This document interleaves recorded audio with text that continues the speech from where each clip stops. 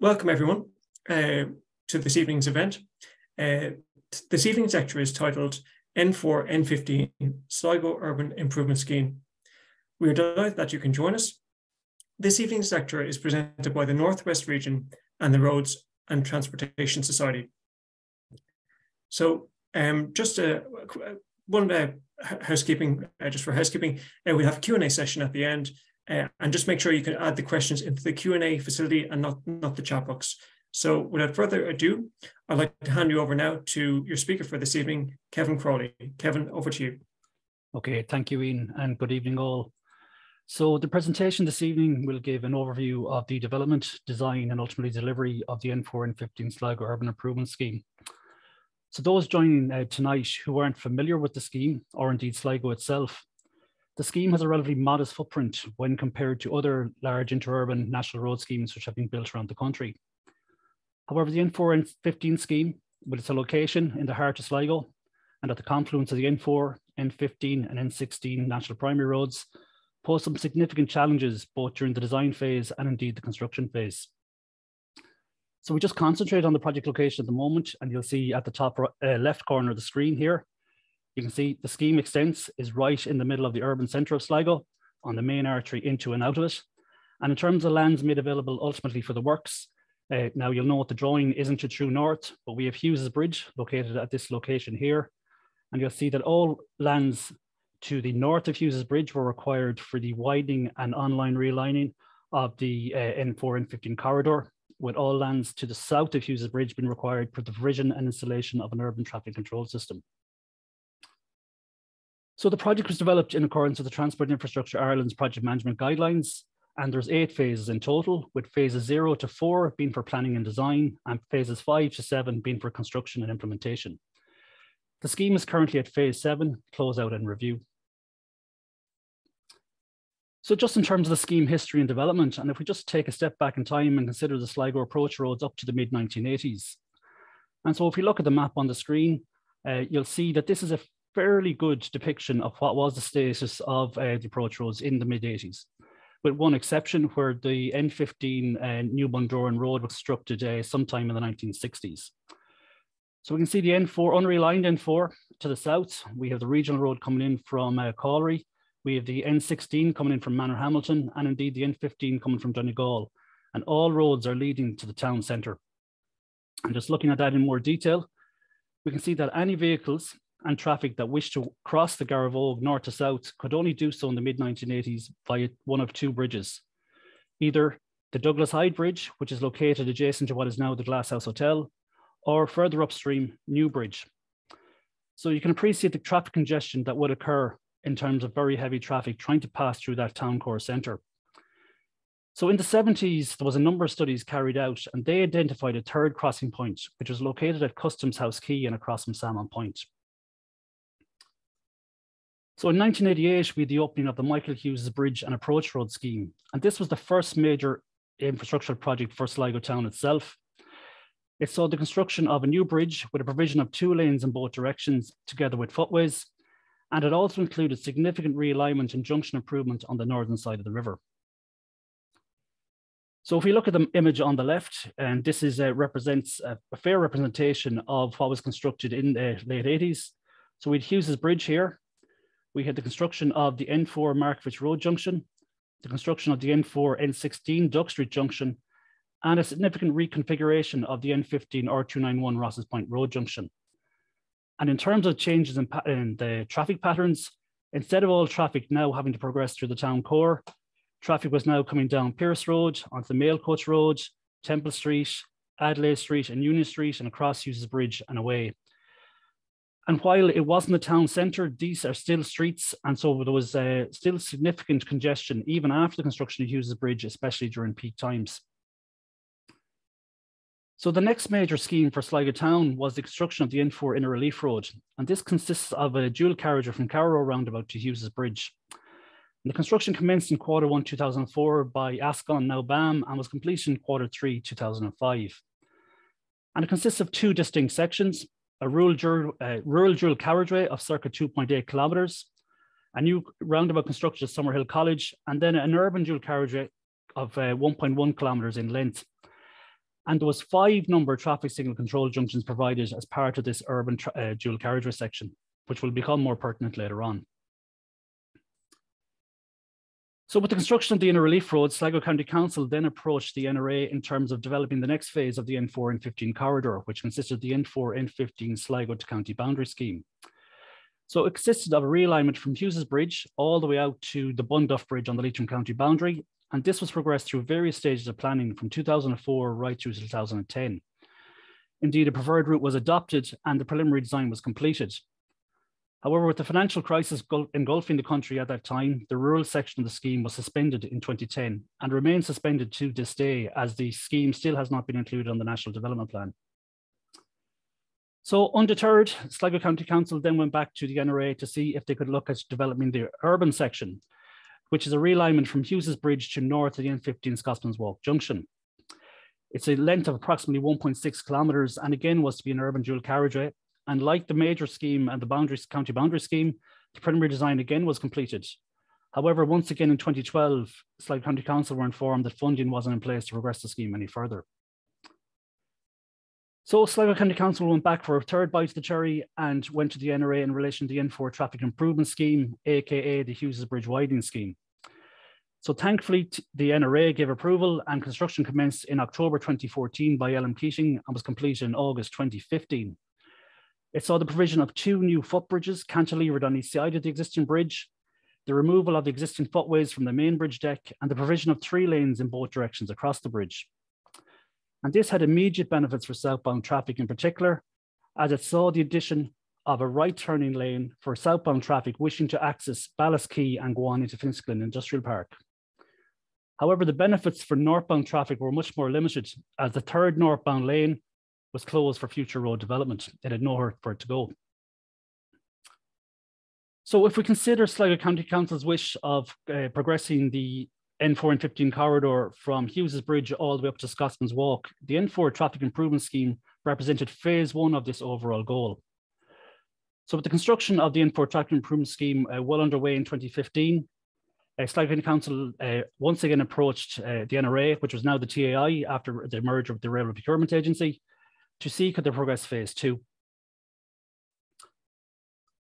So what were the existing conditions on phase 2? So the section from Hughes Bridge, the N15 R291 junction. Well, this road section consists of the confluence of the N4, N15 and N16 national primary roads and has an AADT, annual average daily traffic, of approximately 26,000 vehicles. This makes it one of the busiest sections of road in Connacht outside of Galway City. The route itself forms part of the Atlantic Economic Corridor, a comprehensive 10T network, and it consisted of an urban 2-lane dual carriageway with a 50-kilometre speed limit. There was short sections of right turning lanes provided at the 3 signalised control junctions. However, these provided insufficient stacking for right turners, which in turn led to traffic congestion along the Inner Relief Road. As discussed a few moments ago, the 3rd lane over Northbound Bridge remained closed, and there was a distinct lack of vulnerable road user infrastructure, in particular for cyclists. There was also significant safety issues and a collision history. So there was 18 collisions over the period 2005 to 2013, with the majority of these occurring at the N4 and N16 junction. So this resulted in a collision rate twice above the expected national average for a similar road type. And interestingly, pedestrian accidents accounted for circa 15% of all collisions. There was also an issue in terms of the inefficient traffic and signal control technology along this section of road and indeed the N4 Inner Relief Road to the south. So the existing traffic signals and controllers along this road section, together with the N4 Inner Relief Road and adjacent local regional road network, were coordinated by cableless linking, and signal timings had been individually set by Sligo County Council's road department based on experience and delays at each junction. And even though this existing system incorporated modern controllers and included dial-up remote monitoring back to a centralized monitoring computer, the system did not have the capability of automatically responding to changes in traffic demand, so as to ensure traffic flows were optimized. So thankfully, TAI gave approval to progress the scheme, and the design of the N4 and N15 Sligo Urban Improvement Scheme commenced in early 2016. It was managed by Sligo's National Roads Project Office, which is now the Sligo Regional Design Office, and Jacobs Engineering Ireland Limited were appointed as the technical consultants for phases 3 to 7. Initially, the project was consist of 2 distinct and separate elements. The first being the main civil works contract from Hughes Bridge to north of the N15 R291 junction, and the second being the installation of an urban traffic control system along the entire relief road from N4 John Street to the N15 R291 junction. And the reason for the separation at that time was that it was felt that the UTC contract would be better served having a more technical specialist in terms of the UTC driving it, and also that there would be limited civil works required around the town to facilitate the installation of the UTC system. The combined main objectives of the scheme was to improve capacity of the road network to cater for existing and future road traffic, and also to improve road safety and reduce accidents. The scheme, being in an urban location and with 50-kilometre speed limit, was to be designed to the design manual for urban roads and streets, and the carriageway cross-section was to consist of a multi-carriageway arterial road in a boulevard configuration. So the first step that Jacobs had to do as designers was to develop a traffic model for the whole of Sligo town. So they looked at the TI permanent traffic counters and the National Transport Authority's count database. They commissioned junction turning counts, pedestrian surveys, journey time surveys, and they took a three-strand approach to modelling. The first being the development of Sligo area macro traffic model using Saturn, and they also looked at and developed an N4 corridor micro traffic model using S-Paramics. And you can see the image above is an output from the S-Paramic system, and it shows the individual vehicles and the queuing back that can occur under different scenarios. The third element of the modelling was the use of TUBA, Transport Users Benefit Appraisal, for the economic appraisal. So we're talking here about travel times and vehicular operation costs. So in terms of the alternatives that were considered as part of the design, so we had the do nothing, which speaks for itself. We had a do minimum, which at the time assumed that the Eastern Garavogue Bridge would be constructed prior to the construction of the N4 and 15 Sligo Urban Improvement Scheme. And we had three do something alternatives, each with the same mainline central line alignment, but with variations on a theme between left slips in and out of the three traffic signal control junctions. So moving on to phase three, the preliminary design, and just in terms of the design issues and the constraints on site. So the first ones are environmental constraints. The scheme is located directly adjacent to and indeed straddles the Cumming Strand, Drumcliff Bay, Special Area Conservation, Special Protection Area and National Heritage Area. And the qualifying interest at the location adjacent to N4 and 15 is habitat mudflat and sandflat habitat. And if you see the photo on the right, you can see this mudflat and sandflat habitat is clearly exposed in low tide. There was also significant land space and in turn geometric design constraints. Because again, if we wanted to widen the existing dual carriageway, we were going to have to by necessity encroach onto the foreshore and provide retaining walls to retain that against the sea. On the eastern side, we also had the HSC's campus, consisted of Markovich House, care dock facility, and significant internal access roads and car parking arrangements. So we had to be very, very careful on the amount of land that was taken as part of a CPO to ensure that there was no detrimental impacts on the operation of the facility. In terms of constructability, this scheme had the potential to bring Sligo to a halt during the construction phase. So the designers had to carefully look at traffic management plans, phasing of structures, and just ensure that the actual scheme was buildable in the first instance. We were also aware of significant existing utility infrastructure on site. So we're talking air, ESB, ENET, Virgin, and significant Irish water assets. We were also aware that we had invasive alien plant species on site, consisting of small stands of Japanese knotweed, located on the northern end of the site on lands which were to be CPO'd. So we had to take into account advanced treatment measures and indeed measures that would have to be incorporated to the main construction contract to fully eradicate the Japanese knotweed. We also had to consider water quality impacts. So if we look at the image here just on the bottom of the screen, this represents an extract from the preliminary design drawings, and it shows the various different drainage catchments and subcatchments. So we had three outfalls, one into the Garavogue and two into the Copper River. So we used the Highways Agency Water Risk Assessment tool to carry out the water quality impact. And when the outfalls were assessed individually, there was no issues, all passed. However, you're also required to carry out a cumulative assessment, and the cumulative assessment on the Copper River ended up in a failure. And ironically, it was a failure because the HORA tool predicted that there will be too much soluble copper, which is emanating from the exhaust of cars being picked up in surface water and being discharged to the Copper River itself, which I just kind of found very, very coincidental. So the upshot was we required attenuation treatment pond for the northern drainage networks. And you can see this was the location identified, and it just provided a further land constraint and land requirement on an area where we were, where land was at a premium. So a significant constraint also was the existence of the Rackwater Bridge Copper River culvert on site. And this is located between the N4 N16 junction and indeed the N15 R291 junction. And you can see from the photo here, it's a hybrid arrangement. We have a masonry arch bridge section just here. We have an upstream chamber, and then we have two 1.6 meter diameter corrugated pipes. And we believe this widening of the masonry arch structure was carried out in the 1960s as part of the new Bundoran Road construction. If we look at the facade on the downstream side, we see there's extensive stonework each side of the openings.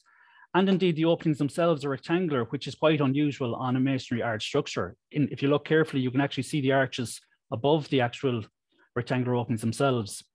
Likewise, the obvert of the rectangular openings are actually lower than the top of the arches. And in turn, we can see the old hinges that were used to hold the tidal flaps that was on this structure in the past. So with the tidal flaps gone, the upstream side of the Copper River is now subject to tidal surges at high tide. A condition survey on the bridge identified the significant repointing will be required in the arch barrels themselves, as you can see from this photo, with there's lots of washout shown.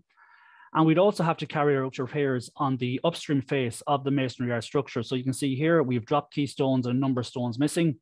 We can see actually the upstream chamber itself consisting of a concrete wall in the middle and some masonry on each side. And in the foreground, we have our corrugated pipe. And then lastly, in terms of structure, we have two upstream metal grills just preventing debris going into the structure itself. So at preliminary design, there was a number of options considered to how we would deal with this structure.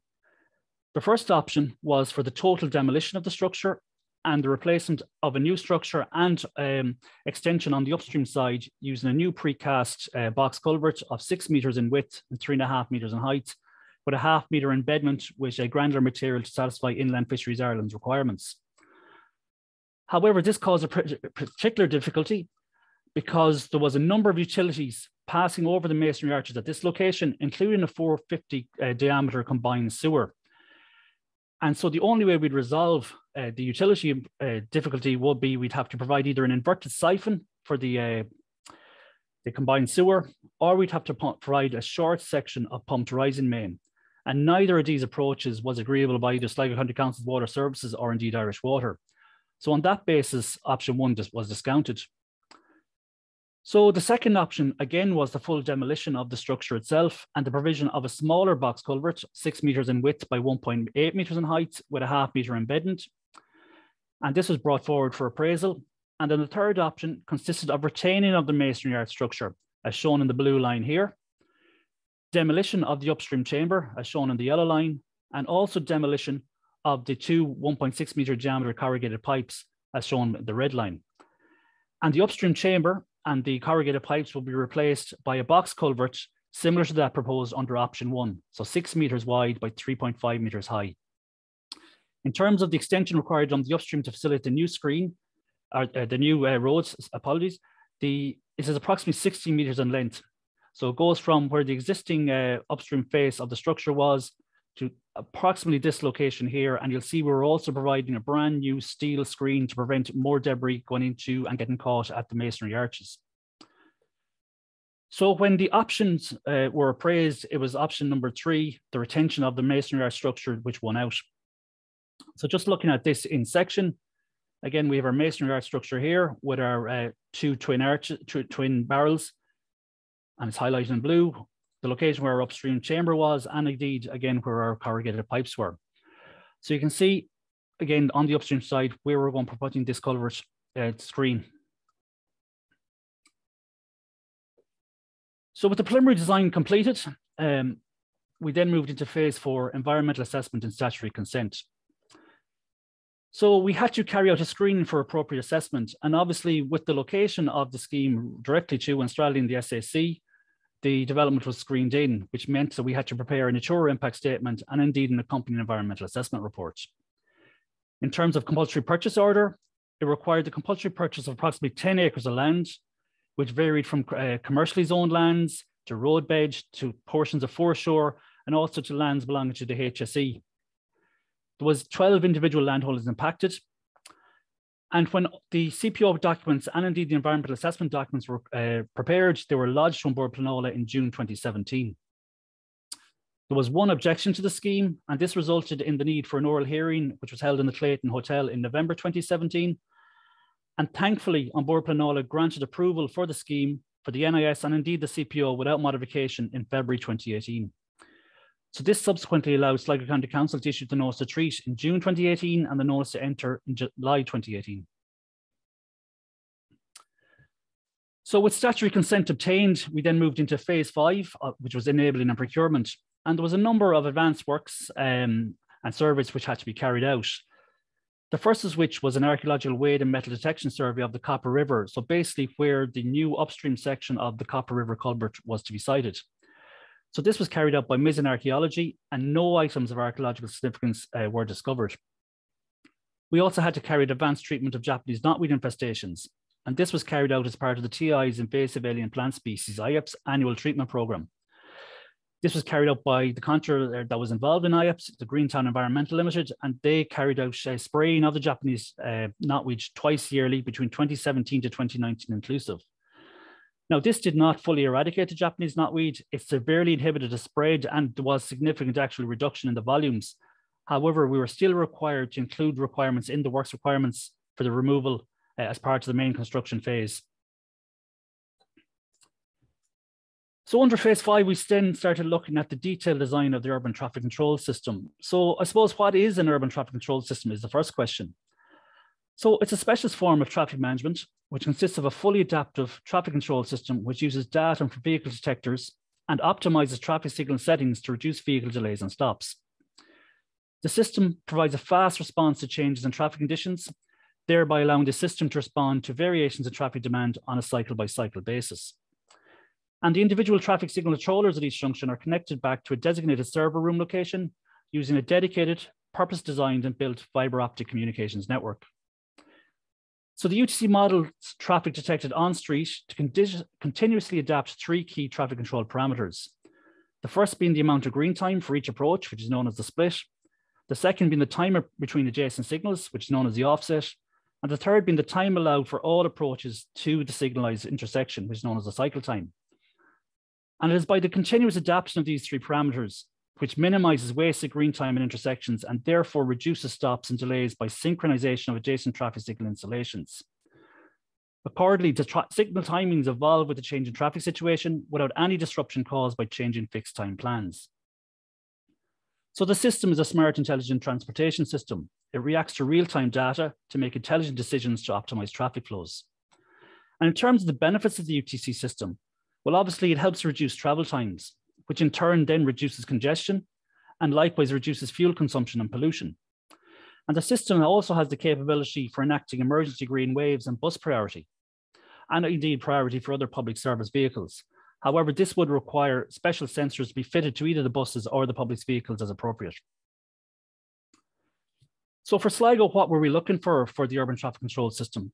So we wanted to roll it out over 13 number junctions or locations. So we're talking from the N4 John Street, Inner Relief Road junction, right along heading north up to the N15 R291 junction, and indeed to a new pedestrian crossing which will be provided just north of the N15 R291 junction.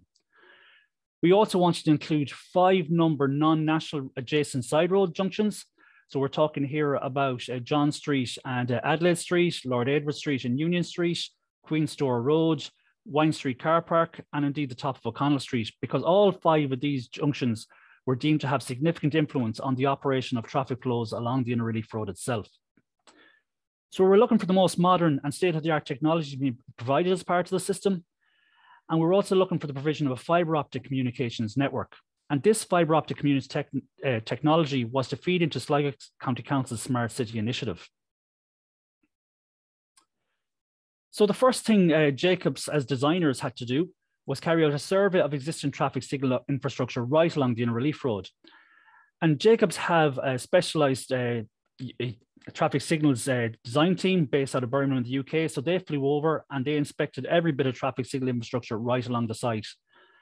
And thankfully, we had relatively good news from this survey, because while the system was inefficient in terms of coordinating or adapting to change in traffic flow, the actual hardware was of a relatively modern standard that could be easily incorporated into a new UTC system. So we basically didn't have to throw out all the existing equipment that was there. The second step was to carry out a gap analysis of the existing duct network around the town. And initially, we would have done this with the help of the local area office. And after a couple of weeks, we realized a mammoth task that was ahead of us. So we went out to tender for a duct survey, and this was eventually awarded to Mullane Plant Hire Limited, a local company here in Sligo. And they went on to survey approximately 8 kilometres of existing ducts, which were surveyed and roped. And the upshot was that we required significant civil works around Sligo town to be able to make the UTC be provided. So you remember earlier, we had 2 separate schemes. We had the main civil works scheme, and then we had the UTC system. So the outcome of the duct network survey was that we would have to combine the main civil works and the UTC works into one overall contract. So with the detailed design complete and all our consultations with the third-party utility providers complete, we finalised our requirements for our tender documents.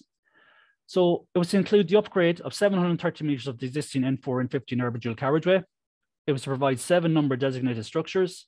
It was to include drainage, earthworks, diversion of utility services, provision of new Irish water capital infrastructure, which I'll discuss in a few moments, the provision of active travel elements such as cycleways and footways, the incorporation of urban traffic control system or an intelligent transport system, and also accommodation works and landscaping, including the development of a small urban park at the N15 R291 junction. So we went out to tender in April 2018, and we commenced the first stage of a restricted tender. So those who aren't familiar with public works contract procurement, we could have gone out with an open tender all in one hit, or we can do the restricted tender process, whereby the first stage consists of tenderers filling out a suitability assessment questionnaire. And the purpose for this is to determine a contractor's experience, competency, and knowledge. So we were looking for a main contractor, an urban traffic control specialist, an urban traffic control communication specialist for the installation of the fibre optic communications network, and also a masonry repair specialist to carry out the necessary repairs to the masonry arch structure at the Copper River Bridge. We received 10 submissions, but ultimately no applicant passed, despite some of these submissions being from a who's who of civil engineering contractors in this country. And we have to hold our hand up here is because we set the bar too high. While not exclusively the reason, a lot of the applications failed due to the requirement for a masonry repair specialist. So we had no option but to abandon the tender. So in 2018, we went back out to the market and recommenced the first stage of the restricted tender process with a revised set of SQ criteria. And in these, we did not include a masonry repair specialist. So in January 2019, as part of the SAQ, we were able to shortlist 5 contractors, and tenders then issued to these 5 number shortlisted contractors, and tenders were received back in March 2019. So with the lowest price tender known to us at this stage, we then had to carry out a post-tender appraisal. So all TI projects must comply with the TI's project appraisal guidelines. So this scheme, the N4 and 15, is a minor scheme as it has an overall total scheme budget of less than 20 million. And the phase 5 deliverables necessary at this stage was the update and preparation of a project appraisal report. Now, a project appraisal report is basically a condensed version of a detailed business case, which is used on the larger major schemes. And it incorporates elements such as a project brief, a traffic modelling report, cost-benefit analysis, and project appraisal balance sheet. So for the N4 and 15 benefit to cost ratio, as I said earlier when we were talking about the traffic modelling, Jacobs were using transport user benefit appraisal software, Tuba. So when the benefit to cost ratio was completed, we worked out at a figure of 1.515, excluding UTC benefits. So that is a very, very good result, showing that the benefits of the scheme exceed the costs involved. And the reason that UTC benefits were initially excluded is because it's very, very hard to quantify what the actual benefits will be. You know, it'll all depend on a site-by-site basis. So a sensitivity test was carried out, including UTC benefits. So there was assumed benefits of 15% reduction in journey times. And this increased the benefit to cost ratio, BCR, from 1.515 to 1.742. Again, a very good result. So with the project appraisal report and deliverables for the project appraisal guidelines complete, we submitted this along with a tender assessment report, tender award recommendation, updated project execution plan, and updated total scheme budget to TI as part of a phase 5 gate review statement, seeking approval to award the contract. So with TI given approval to award the contract, we moved into phase 6 construction and implementation. So the contract was awarded to Fox Building Engineering Limited on 31st of July 2019. And the specialists that came with Fox Building Engineering Limited included the UTC Traffic Specialist, or UTC Specialist, Traffic Solutions Limited, and the UTC Communications Network Specialist, Bandwidth. The project was managed overall by the Sligo Regional Design Office, and the employer's representative and designer, again, was Jacobs Engineering Ireland Limited. The site team was provided by Sligo County Council under the leadership of the Senior RE Victor Cooney. And we were also required to provide an environmental insurance officer as part of the conditions of the grant of the statutory consent. And this role was carried out by Woodrow Sustainable Solutions based out of Ballysadare. There was a project board for the project. And indeed, we also had a standing conciliator. And it was Hank Fogarty who fulfilled the role of standing conciliator. Unfortunately, Hank has passed away a number of months ago, so I'd just like to take this opportunity to pay tribute to Hank and to thank him for all his work involved in the scheme. Likewise, we had another member of Sligo County Council staff, Jim Duncan from the Water Services section, who also tragically passed away a number of months ago, and Jim had been an integral part of the liaison from Water Services to both the contractor and the RE on site. So may the both rest in peace. Okay, so construction commenced in September 2019 and was focused primarily at the northern end of the scheme in around the N15 R291 junction. So just really now to go through a number of the issues we encountered in terms of the construction phase. So firstly, traffic management. And as you can appreciate, a scheme like this right in the heart of Sligo was always going to be very, very difficult or problematic from a traffic management point of view. We did get lucky, because while we were designing the scheme at phase 5, we were having to use the old chapter 8. However, as we were going to construction, the transition period between the new chapter 8 and the old chapter 8 was in play.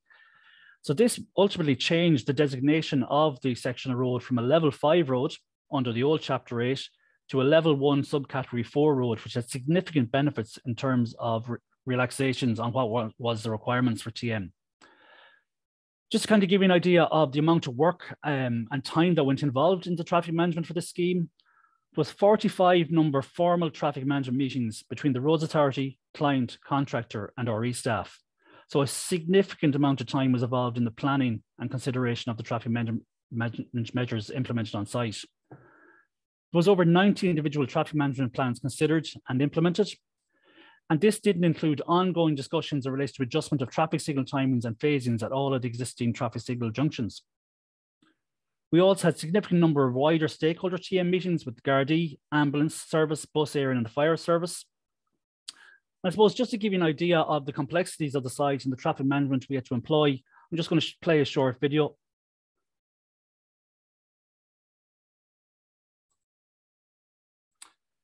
Okay, so before I press play, we're actually looking south across this Hughes Bridge, and you'll see that in the background, we have 2 lanes of traffic here being merged into one. So traffic heading northbound along the Inner Relief Road is having to merge down into one lane before it passes through the works. So we're just going to pan round now and head northbound, and you will see that the structure 02 over here is well underway, which is a retaining wall along the foreshore. You'll see that we're actually down to 1 lane in each direction. And this was a relaxation on the works requirements. And as we'll discuss in a moment, this arose out of reduced traffic volumes because of COVID. You will see on the right that we have structure 03 along with the HSE well underway also. And that as we approach the N4, N16 junction, we have a right turn available and the northbound traffic. The amount of traffic streaming from the N16 junction is actually the diverted N15 southbound traffic. This has been diverted approximately 2 kilometres further north of the scheme itself. You will see that there is a lift of the precast units underway, and that the first phase of the precast units is in place and a temporary access road has been provided for northbound traffic. We're looking now at the N15 R291 junction, And indeed, you can see the attenuation pond, which was actually used as a settlement pond for surface waters during the actual construction of the scheme itself. So you can see there's quite significant impact in terms of traffic management right around the town with the diversions in play. So in the foreground, you'll see the pumps and which were used to overpump the Copper River during the damming. And you'll see that the contractor is lifting in the second phase, the bottom U units here. And then at this location here, you will see the exposed upstream face of the masonry arch structure.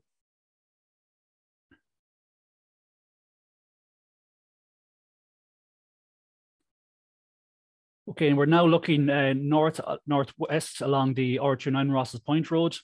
And see there was significant setback of the existing verge to accommodate, the provision of walls and accommodation works. And again, earthworks are ongoing now along the N15 as we see it, and traffic is actually just held for a second by a banksman while dumpers are being allowed into the works area itself.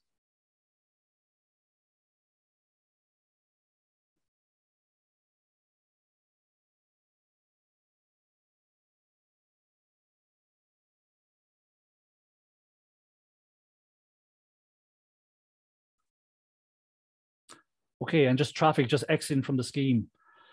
So I hope that kind of gives you an overview of the kind of different process that was going on and the traffic management that had to be employed on the works. And again, this was from July 2020.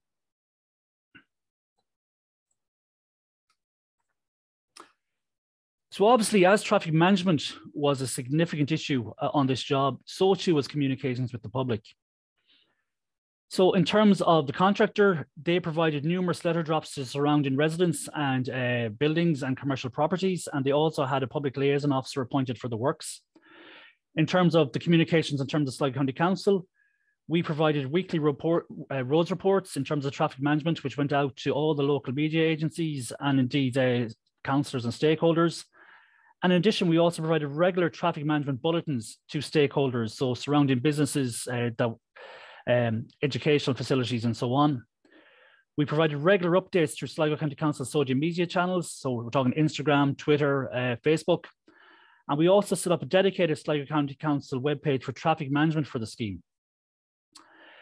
In addition, we also commissioned a promotional informational video to explain to the Sligo public, in terms of the benefits of the scheme, the difficulties encountered in terms of, the construction of the scheme itself. And works were progressing fairly well up in early 2020. Contractors' resources and plant were really ramping up on site, and we could really see significant progress being made. And then something totally unexpected happened to us, and that was the COVID-19 pandemic. So like all sites in the country, the N15 site had to close at the end of March in line with government requirements, and it remained closed for 7 weeks. So from the end of March to mid-May 2020. And so while we were all at home, getting used to working from home and sticking to our 2 kilometres and 5 kilometre zones, we had probably the one thing that kept us sane was we had 7 weeks of early summer weather. But for contractors, this signaled that the earthwork season had come early. So not alone were contractors struggling to, implement protocols in terms of COVID compliance, retrofitting vehicles so they can deliver their workforce to site whenever the sites would reopen. They were also seeing very, very early summer weather, which would allow significant earthwork operations to normally underway early in the season. COVID didn't have any real benefits to this country, except maybe one, because it saw a dramatic decrease in traffic volumes on the N15 site. With everyone working at home, the roads, there was very, very little traffic on the road. So when the sites opened in May 2020, we were able to offer relaxations to the contractor in terms of traffic management requirements and in terms of lane widths and lanes available. So this initial reduction in traffic volumes, it lasted for possibly a month and a half. And then as the country began to reopen in July, August 2020, we had another phenomenon in that everybody wanted to go on holidays and they no longer could go to France or go to Spain or go to Italy. So I think they all decided they wanted to go to Donegal, or at least it felt like that to us on the N15 side, because the volumes of traffic going through Sligo in them months was really, really significant. And this was probably the most difficult period during the works because we were experiencing delays from 30 minutes right up to 50 minutes. And because we were locked in with our traffic management measures, basically we had a large hole at the N4 and N16 junction for the provision of the Copper River culvert. So we were very limited what mitigation we could provide at that stage. In terms of the second lockdown in early 2021, the N4 and 15 was actually deemed critical transport utility infrastructure due to its strategic location adjacent and proximity to the hospital, and indeed because key third-party utility diversions had already been phased and programmed for. So the site was allowed to remain open during the second lockdown in January 2021. And again, this then saw a dramatic decrease in traffic volumes going through the site. However, this was once again short-lived, as from April 2021 onwards, the HSE put in a vaccination centre based in Sligo IT, which is now the Atlantic Technological University, which once again saw traffic volumes significantly rise, with people all having to pass through the N4 and 15 site in order to attend at the vaccination centre. So significant consultations were required between the RE staff, the client, the contractor, and indeed with the HSE and Gardaí itself to ensure that sufficient signage and notification was provided to the public passing through the works and to make them aware of delays, because the vaccination centre was working on a come in time principle, so that they didn't want people coming in advance because it would block up the car park, and they didn't want people delayed because that would throw their whole programme out as kilter. So then moving on to in relation to utilities and drainage, this was an urban site. So we had, issues in terms of unforeseen uncharted services, including, uncharted services and sewers from residential properties. We had a particular difficulty with concrete surrounds at known utility infrastructure. So while we knew they were there, just some of the concrete surrounds was really, really problematic in terms of access into these utilities and diversion of same. We had a particular issue in terms of twin existing sewer rising main at the N15 R291 junction, which resulted in a significant redesign of the surface water drainage of this network. And this arose totally unexpectedly because as-builts had been consulted, slit trenching had been carried out, and it was just over a short section where it resulted in a significant clash. And we also had a number of clashes with old stone sewer culverts. In terms of diversion of the existing utilities, as I said earlier, under phase 3, we had significant third-party utility infrastructure and assets underground as part of this site. In terms of air, we were talking about the strategic line between Sligo and Letterkenny. We're talking up to 9-way ducts, cram-packed with copper and fibre cables. So significant coordination was required between the contractor and indeed air in terms of all these relocations. And AIR did confirm to us that this site was probably one of the most complicated sites they've ever been involved with in terms of diversions for roadworks. In particular, if we just take a look at 2 photos. So you'll see here, this is the junction of the N4 and 16, and you can just see it's a maze of services. You're treading the eye of the needle here in terms of trying to put services in on site. And the photo on the right, you'll see is the existing air chamber, which was to be retained.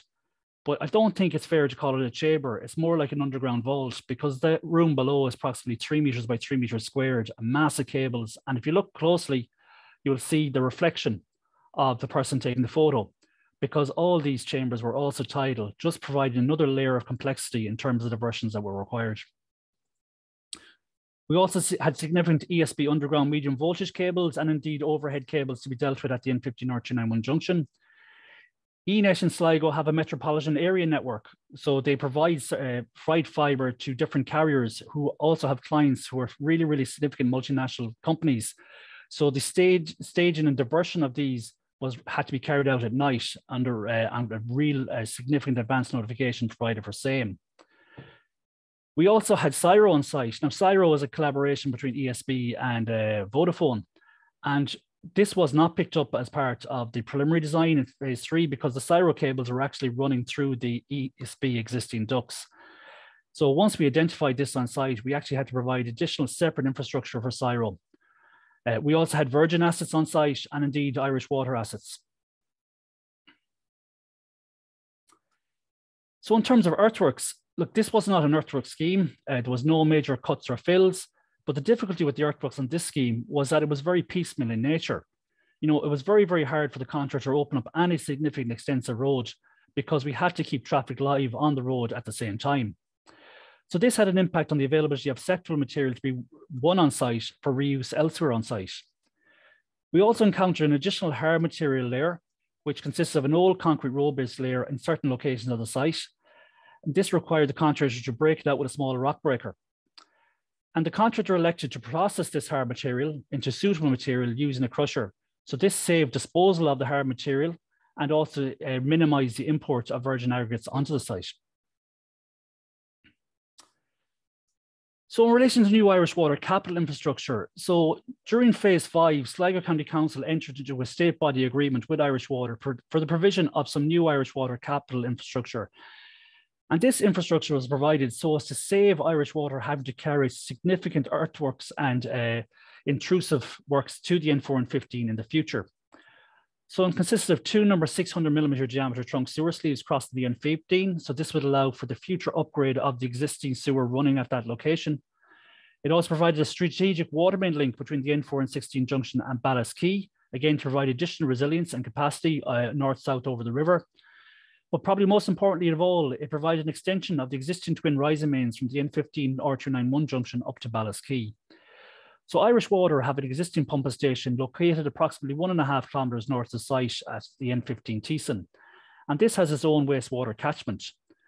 But Irish Water were also looking to provide sewage upgrade works to the townlands of Rosses Point, to Ballincar and Craigs. And their intention was to pump the wastewater from Rosses Point into the pumping station at Teeson, and in turn to have it pumped from the pumping station at Teeson over to the wastewater treatment plant, which is located on the southern side of Sligo Bay. However, the catch for them was that the siphon under Sligo Bay, to which the pumping station was ultimately discharging prior to the N4 works, had capacity issues and would not take all of the effluent and wastewater that would be coming from Rosses Point. So by us providing the extension to the twin rising mains, this allowed Irish Water to significantly advance the wastewater scheme for Rosses Point, and indeed the contract for same was signed earlier this year. In terms of existing Irish Water infrastructure, we were required to divert the 450mm confined sewer structure 02 so as to facilitate the construction of that retaining wall, and this diversion was about 100 metres in length. We also had to carry out a number of repair of damaged combined pipe sewers and stone culvert sewers, some of which was identified prior to the works commencing and some during the works. And we also had to carry out replacement of some existing manhole chambers, which were determined to be defective while the works were ongoing. So moving on to the Copper River Culvert and the construction of same. So the Copper River Culvert is structure 04 and works the same commenced in May 2020 when the site reopened after the first COVID lockdown. So this consists of works of installation of a sheet pile cofferdam both upstream and downstream. The contractor then carried out a partial excavation of the twin corrugated pipes, which then allowed him to carry out the first lift of the precast U units on the upstream side. He then carried out the construction of a temporary access road for northbound traffic, and then this allowed the diversion of the N15 southbound traffic. So if we just look at the photo, we'll see we have the sheet pile cofferdam on the upstream side of the culvert here. We have the downstream sheet pile dam. We have the first lift already in place with the northbound lane diverted onto temporary access road, and indeed N15 southbound traffic are diverted along the Old Bundoran Road, Ballytibnan Road at this location and down along the N16 Duck Street and away to N4. You will also note that the upstream face of the Copper River Masonry Arch section bridge is exposed. So a moment ago, I was mentioning about COVID and how we got 7 weeks of glorious weather and the earthwork season had come early. Well, that weather continued right up until early July. And then the heavens opened. And being the west of Ireland, it didn't really stop because we started getting consistent heavy rainfall and Atlantic fronts moving in at extreme regularity, more so than would be normal for summer conditions. So this resulted in the River Bonnet, which is the upstream section of the Lochgill and Garavogue catchment going into flood, in turn sending floodwaters into Lochgill, and Lochgill in turn rising. And Lochgill's outfall is actually controlled by a weir and gates on the Garavogue at Riverside. So why is this important? Well, because the Copper River, the source of same, is located in alluvial wet woodland on the shores of Lough Gill. And ordinarily in summer months, there's very, very little water flowing from Lough Gill into the Copper River. However, with Lough Gill water levels elevated for the time of year, the Copper River started acting as an overflow. So water started backing up behind the upstream dam, and so much so that there was a risk of flooding of the N16 Ash Lane and IT Sligo. So the contractor brought in additional pumps to try and see could he deal with the water, but ultimately he had no option but to pull the sheet piles to release the water. And going back through the RE records, we can see that there was 43 days lost between July and mid-September in relation to flooding of the work zone for Structure 04. So obviously this had a significant impact on programme and indeed on traffic management measures on site, because the N15 southbound diversion had to remain in play until Structure 04 was completed. In relation to the buried upstream face of the masonry arch structure, so when that was exposed, we realised there was additional repair works over and above those included in the works requirements that would be needed to be carried out. And with the construction sequence in terms of working from upstream to downstream, there was an assumption by the public and indeed the media that the masonry arch section of the bridge was going to be demolished. So we received numerous representations to preserve the bridge, and it caused, a significant bit of consternation that, such a fine structure would be demolished by the works. So we ultimately had to issue a press release to assure the public that the bridge was always in our plans to be repaired and indeed retained. And I think if we cast our minds back to the bridge option appraisal, we would have been in some trouble if the actual option had been to actually demolish the full structure in the first place. So in terms of the additional works themselves that were required to the upstream face, we had to consult with TI structure section in terms of the additional repair works. And ultimately it was decided that we carry out underpinning and the provision of an in situ concrete structural vertical slab. We were also going to provide mass concrete baffles on each side of the arches, both to protect the structure and also to provide deflection for flows into the narrower openings of the masonry arch bridge. And as per the works requirements, we were also carrying out repair of masonry repointing and provision of a steel culvert screen on the upstream side of the structure. So just looking at the repairs that need to be carried out in more detail, and we see the image on the left, we have our precast units dropped into place. We have a void in the stonework on the left-hand side. So when I mentioned it earlier, the downstream facade of the bridge has extensive stonework on each side. Ultimately, we did not have that on this case, which was unexpected. We also had additional repairs required where the central wall of the upstream chamber was tied into the masonry arch structure, and we had also a void on the right. And on the right, we have the finished works. So we have our in situ vertical slab, which forms part of the in situ tie-in between the masonry arch section and the precast elements. We have our repairs carried out and our repointing carried out to the masonry upstream face, and we have our mass concrete baffles at each side. So as well as Structure 04, we also had 6 other retaining walls. So 3 of the retaining walls were relatively minor in nature, but retaining wall structures 01 to 03 were quite significant in their own right. Retaining wall structure 01, which was constructed along the foreshore, was 67.5 meters in length, required approximately 320 cubic meters of structural concrete, and had a max retained height of 4.3 meters, plus an additional 1.4 meter high stone-clad parapet. Retaining wall structure 02 was 87 meters in length, a max retained height of 3.4 meters, plus an additional 1.4 meter high stone-clad parapet, and indeed required 300 cubic meters of concrete. Likewise, retaining wall structure 03, which was constructed along the HSC property, 68 meters in length and a max height of 3.15 meters, and a requirement of 200 cubic meters of structural concrete. So all significant structures in their own right. So then in terms of surfacing, the wearing course to be installed originally on this site was hot rolled asphalt, and this was to provide route consistency between the pavement to both the north and south of the scheme. However, as traffic management plans were being drawn up for the surfacing, there was significant implications on the use of HRA for traffic management. And this was as a result of the need to provide pre-coated chippings onto the mat via a chipper. So the chipper is approximately 5 to 5.5 meters in length and would take up over 2 lanes. So significant multiple diversions will be required to facilitate the HRA surfacing. So the contractor was asked to consider nighttime working for the surfacing. And leaving aside the contractual implications the same, the contractor went back to his subcontractor to see what nighttime workings could be achieved. However, only limited nighttime working was available because quarries and indeed asphalt batching plants, when they are renewing their planning conditions, they sometimes get operating hour conditions assigned to that planning consent. So in terms of nighttime works, that was out of the question in terms of the Sligo region as a whole, as a lot of the plants around Sligo have all these same limitations in terms of nighttime operations. So we're at something of an impasse.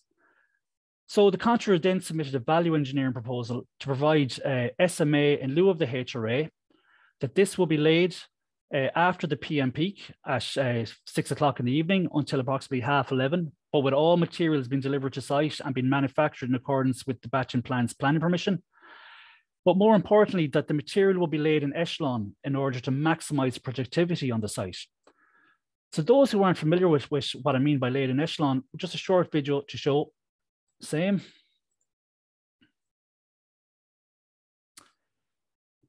So by laying in echelon, what we mean is that we've got 2 or more pavers laying side by side.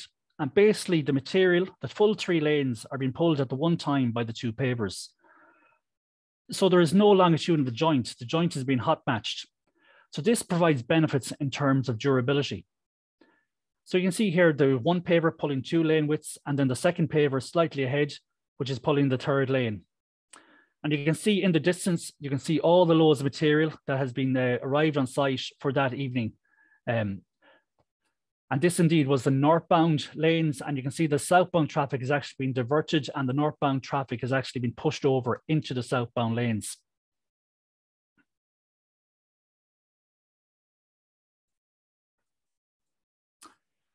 So then moving on to the urban traffic control system in terms of the construction and implementation of same.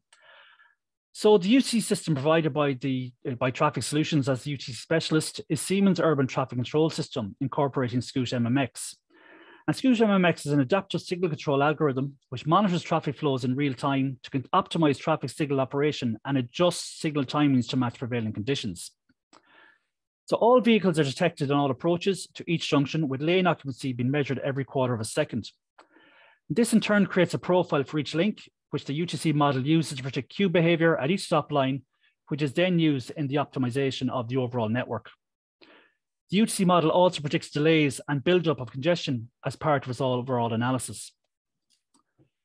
And the Siemens UTC UX system has the capability to control up to 500 intersections. Now, for the N4 and 15 works, we required only a license for up to 100 nodes. And when you consider that we wanted only initially at 13 locations, I think we have more than future-proofed the scheme for Sligo. The UTC server and associated software itself is located in City Hall. And the scheme also includes the provision of dedicated fibre optic termination cabinets, which sit alongside the traffic signal control cabinets at each junction location. And the reason for the separate fibre optic termination cabinets is to allow other applicants and other applications to use the fibre optic network without having to interfere with the traffic signal hardware in the controllers themselves. Prior to award of the contract and following consultation with Sligo County Council's IT department, we actually upgraded the specification for the fibre optic cable from 28 core to 192 core. So this was to provide additional capacity in the fibre optic network and to be consistent with Sligo County Council's Smart City Initiative. And the funding associated with same for that change order was fully met by Sligo County Council. Access into the server itself is provided remotely over the internet, and the UTC server is not linked to Sligo County Council's corporate IT network. Obviously, Traffic Solutions as a third party cannot be able to access Sligo County Council's corporate network, but does require full access into the UTC server. So just to look at the software in terms of the UTC UX Sligo system summary. So we can see here we have interactive mapping, showing all the locations of the traffic signal controllers which form part of the UTC system. And we also have, a graphical display of the controllers and whatever faults. So this system summary allows us to quickly assess any active faults, COM faults, sites offline, lamp faults, etc. We were also able to drill into the individual junctions themselves and the controllers at them junctions. So the status monitor, again, it shows us through graphical representation the cycle times, the demands, the stage histories, etc., all real-time data that allows the operator to see what's going on a second-by-second basis out on site. And the system also allows us to access historical data through its Astrid database. So Astrid is a database that collects and stores information used and produced by the overall SCOOT and UTC model.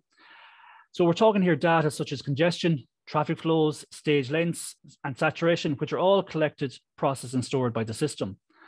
And if we just look at the image on the screen here, we're dealing with the N4, N16 Duck Street junction at this location here. And the graph here is plotting the vehicle flow per hour against different days of the week. And the time period in question is 27th of September 2020 to the 3rd of October, so just very, very recently. So if we look at the graph, we can see that the AM peak starts here at approximately 8:15, 8:20 in the morning and rises sharply at the N4 and 16 junction and peaks at 8:52. We then see a dramatic fall off in traffic volumes and then a steady build-up right throughout the day to the lunchtime interpeak, and then pretty consistent right throughout the afternoon before dropping away before 6 o'clock. We then have a further peak in around 8 o'clock, and we believe this further peak at 8 o'clock is to do with a shift change in Sligo University Hospital. But the interesting thing that I take out from this graph is that while we have a very, very distinct AM peak, we do not have a corresponding distinct PM peak here at this junction. So in terms of the installation of this urban traffic control system itself, the associated civil works commenced in March 2021 when the main civil works on the main area at Hughes Bridge to the N15 were complete. The installation of the UTC fibre optic network commenced in May 2021, and the installation of the commissioning of the UTC system itself commenced in July 2021 after the SMA servicing was completed. Just want to very briefly touch on the road safety audit stage 3. So it was completed in August 2021, and there was a number of issues identified in terms of sign and lining, and these were quite minor in nature, easily accepted and dealt with. But there was 2 issues which are, I believe, could be relevant to people on the talk tonight, because they may have similar issues elsewhere on other schemes around the country. So the first one is in relation to pedestrian guardrails at the staggered crossings and the median. So this scheme was designed to demers, and demers will tell you that it does not favour the use of pedestrian guardrails as it inhibits the movement of pedestrians, which is contrary to demers itself. However, the audit team had a particular issue here on the staggered crossings in the median. They were afraid of walkthrough, so they were afraid of possibly young kids running through into live traffic lanes. And they were also concerned about visually impaired persons and how they'd find the other crossing point. So a number of solutions were considered, including the use of low planter boxes. However, for maintenance reasons, these were discounted. So we ultimately had to revert to short, discrete sections of a pedestrian guardrail to prevent the walkthrough and indeed to assist visually impaired persons. The second issue then was in relation to the use of the splitter islands and tactile paving on same.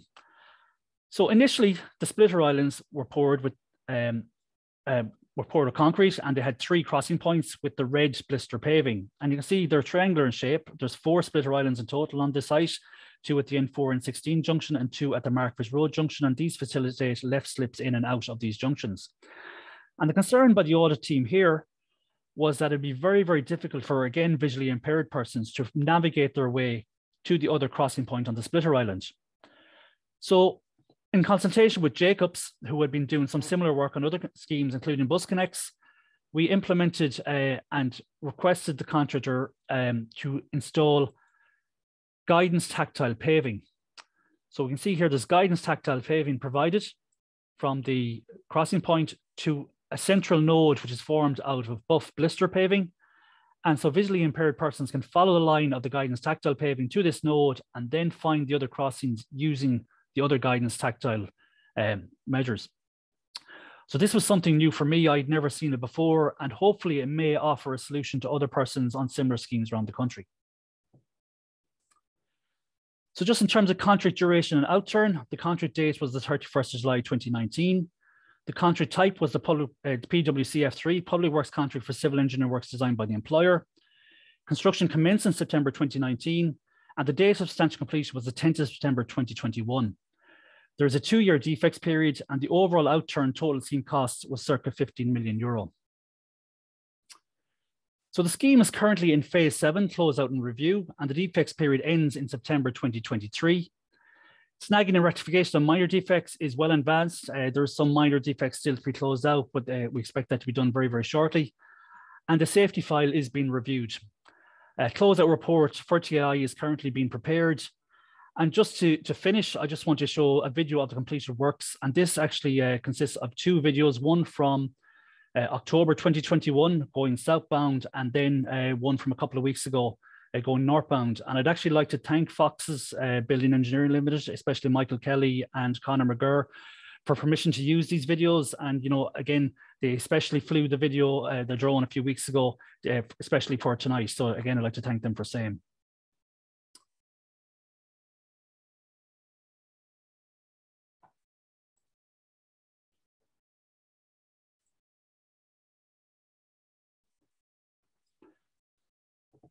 Okay, so we're here looking north from just above the N15 R291 junction, and we're rotating round and now going to travel southbound through the works.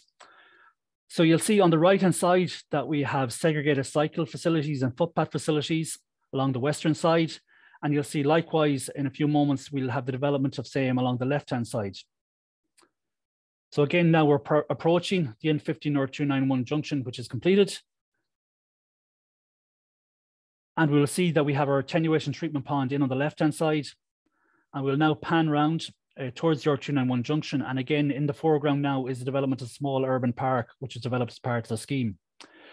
Just again in the foreground there, we have a new apartment block, which was built by Sligo County Council's housing development. So there was particular and significant interaction with the housing department in relation to the boundary finishes there as part of the scheme also. You can see then the compound that was used for the works as part of the scheme.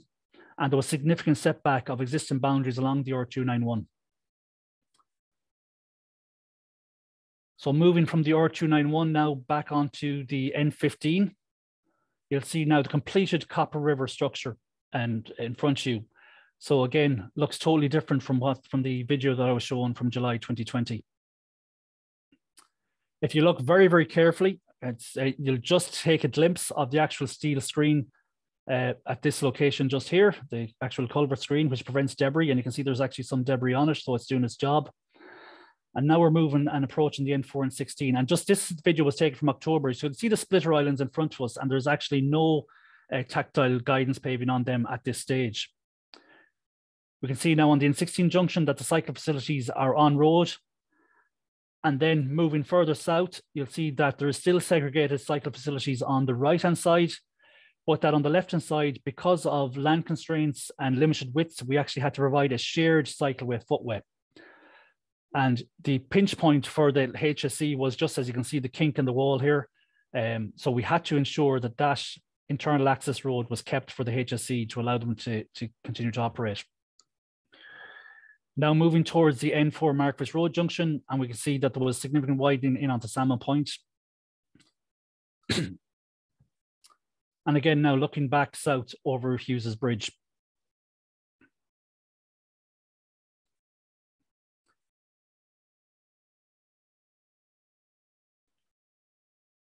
Okay, so just we'll now move to the video that was taken just a couple of weeks ago.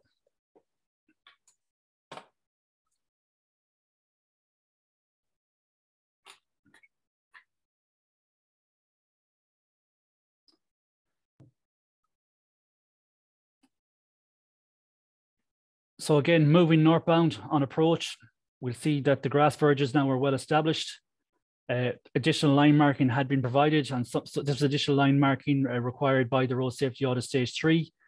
If you look closely now at the splitter islands, you see that the guidance tactile paving in buff colour has been installed. And if you look very, very closely on the left-hand side, you'll see that a % for art feature has also been installed. So a contribution from the scheme was combined with a contribution from the adjacent housing development, which was provided to the Arts Office, who went out and provided the % for art sculpture for the actual project itself.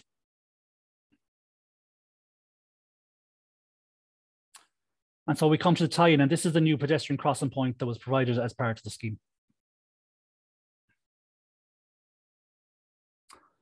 Okay, so just in relation to key stakeholders, so the sponsoring agency or the employer was Sligo County Council. The sanctioning authority was the Government and Transport Infrastructure Ireland. Employer's representative and designer was Jacobs Engineering Ireland. The site RE team was provided by Sligo County Council. The main contractor, Fox Building and Civil Engineering Limited, trading as Fox Contracts, and just some other notable funding authorities. So the vast majority of the scheme was funded by TAI, but Irish Water did fund the new Irish Water Capital Works that was installed as part of the contract. The National Transport Agency provided funding for the provision of the UTC on the 5 non-national road junctions, and Sligo County Council directly funded the change order for the upgrade of the fibre optic cable from 28 core to 192 core. And that's me, so thank you.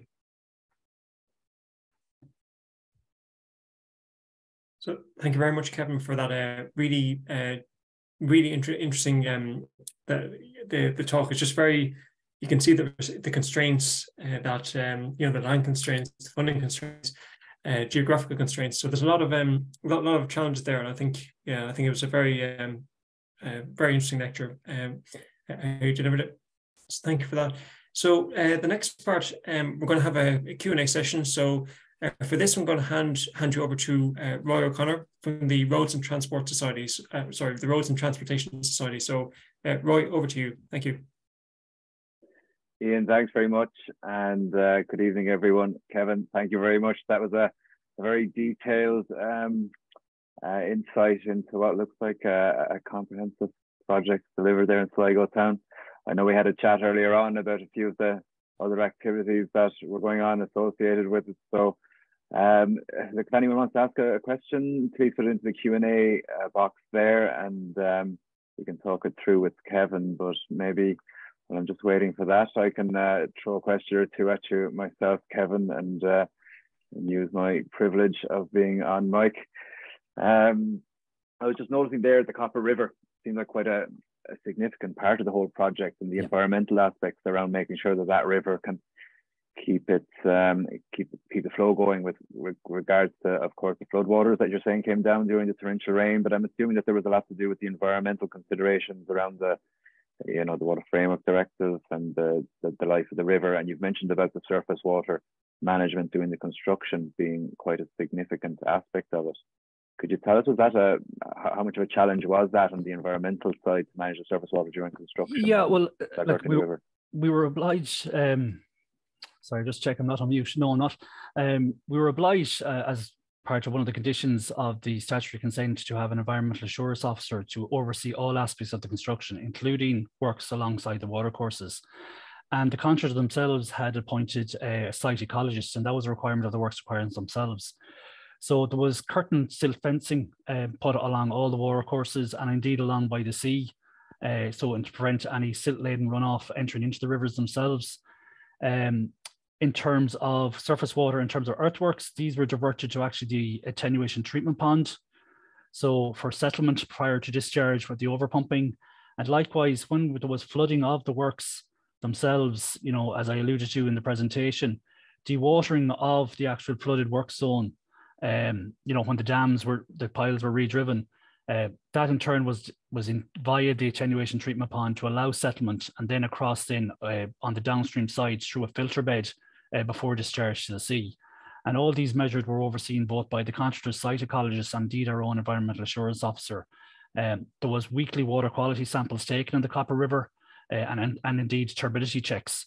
So they were all strict requirements of the contract, and the contractor was very, very diligent in applying those. So, we were very, very satisfied with the mitigation measures and the controls that were enacted on site in that regard in terms of surface water. Question there from Sean: was the design subject to a quality audit in accordance with DMORs? And if so, what did it say about the splitter islands and a consequent loss of convenience for pedestrians and so forth? Part of that. What did it say about the lack of priority for cyclists through the scheme as well? So was that optioneered out, I suppose, Sean, is what you're asking? Look, I suppose we have to this is the main arterial route into and out of Sligo. We are obliged to be in compliance with DMORs, and we did our very best, in terms of standards. But at the end of the day, we also have to be cognizant of the traffic capacity issues through the site. So it was really a balance, between all. In terms of splitter islands, I fully accept, pedestrians don't like splitter islands. But in order to provide the capacity, and this section of road really is key to the whole of Sligo County, Sligo Town's congestion issues. If we don't get traffic away through this section of road, the whole town can quickly block up. So in terms of quality audit, I'd have to go back to the consultants in terms of that. To be honest, I can't say one way or the other here tonight. But yeah, look, the splitter islands and pedestrians are never that favoured. But you know, it's a balance really. It's a balance between all. Similar story to a town south of you there, I guess, in recent days. Maybe just in terms of the efficiency and the effectiveness of the project. I'm not sure if I missed it there in terms of the daily traffic, the average daily traffic numbers. Were you able to assess what has changed in terms of the efficiency of the project? I know you have your UTC system in place now, but did you have some sort of a traffic count system in place for that road prior to the construction of the project so that you could compare before and after? No, we've the 26,000 was the approximate value of the ADT at the N4 junction. The Roads Authority actually have counters out on the town at this moment because we actually have noticed a significant increase in traffic over the last few weeks and months. You know, not alone in Sligo, but on the dual carriageway approaches from Crawley, it's very, very evident in the morning. And, you know, IT Sligo, or the Atlantic Technological University, is now back in full spring. It's all based on site. And we think there's a particular phenomenon because like everywhere else in the country, accommodation works in Sligo is at an absolute premium. So students are actually finding it very, very hard to get accommodation in Sligo. So we're anecdotally hearing that a lot of students in the general Sligo County area are actually traveling by a car every day now into the Atlantic Technological University instead of the traditional pattern of staying down in Sligo itself. And so this, like, it's anecdotal information, but it tallies up with what we're seeing on the ground, you know, in the mornings. In terms of the UTC system itself, you know, I've been talking to the roads department and indeed to Traffic Solutions, who is the maintenance operator. We're very, very happy with the system because, you know, it's not a panacea for all ills. It's not going to prevent traffic congestion, but what it does do, it works really, really well in adapting and clearing out that traffic congestion as quickly as possible. And we're seeing that. So where once we used to get traffic congestion that could go on for 45 minutes, 45, 50 minutes, an hour in the mornings, it's a very sharp peak, as I would have shown a few minutes ago. It rises quickly, but drops quickly as the UTC system comes in and adapts. Thanks for that, Kevin. And to acknowledge Sean McGrath, that first question. Michael Kelly, has the scheme improved traffic congestion? I think we just touched on that. Declan Kenny, did you have a dust and noise issues while processing the old concrete and road surface? No, we didn't have dust and noise. You know, the construction works on site were noisy by nature anyway. There was noise receptors provided at the HC facilities. We're actually lucky in a way because the residential properties are actually to the north of the site, you know, and, you know, there was no, there's no residential properties where the crusher was located halfway down on an area ground. So it was actually well separated away from, you know, there was a buffer there. So no, we actually didn't have any real complaints in terms of that. Possibly when we're doing works at night, you know, there was some works done in terms of third-party utility cross or third service crossings done at the N15 R291 junction, and there was a number of complaints in relation to noise that was carried out at night, which is understandable, you know, because, you know, when you're using, cutting pneumatic tools at that late night, especially on a still night, the sound will carry distance, and especially with the water beside us, sound has a tendency to carry. So I suppose I'm more familiar with urban works and noise, but there, I suppose you're right beside the coast. And was there any environmental, I suppose, conditions on the air and noise with regards to, I don't know, local wildlife and so forth? Not to push the question too much, but there was limits included in the contract in terms of noise and vibration. Okay. You know, these were standard limits that were provided as part of Appendix 1.7. You know, limitations on site use. So, you know, I don't think we had any issues in terms of exceeding the same. Again, there, Michael Kelly is just asking about lessons learned, and I know you're at the closeout stage at the moment, so I suppose.